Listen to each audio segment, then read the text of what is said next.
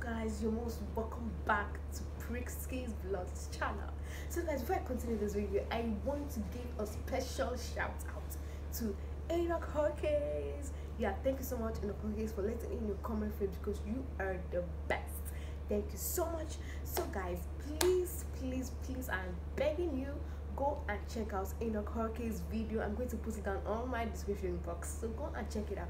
And the videos are so wonderful because it deals with sports, deals with a lot of activities that include sports.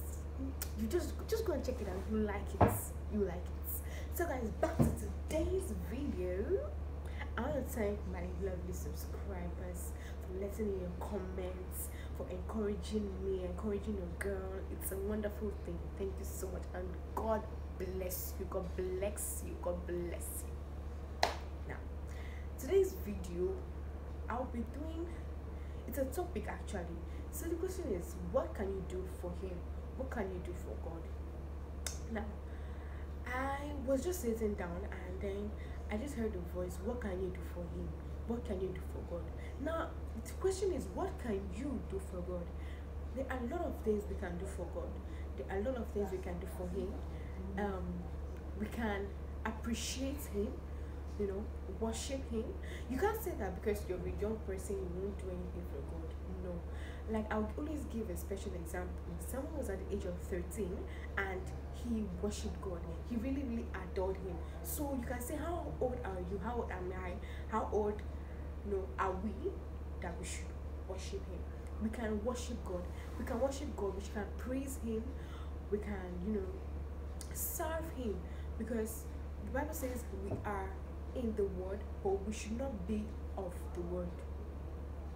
We are in the Word, but we should not be of the Word. Now, the key thing is, when you serve God, things are going to work well for you. Things are going to work perfectly well for you. You see yourself moving forward. You won't be backward, and God can even make it that every obstacle on your way, it can be cleared, it can be cancelled. So you should always work for Him. I hope this video really touches people's hearts. I hope it touches your heart. Work for God, work for Him. And even as I'm speaking to you guys, I'm also speaking to myself. What am I to do? What am I to do?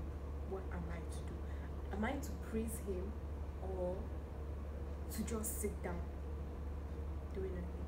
So the question goes to you: what can you do for God? What can you do for Him? Are you using the right key to open the wrong door, or are you using the wrong key to open the right door?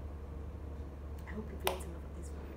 So guys, if you love this video, make sure you please give it a thumbs up, subscribe to my channel, and also subscribe to Enoch Hawkins' channel.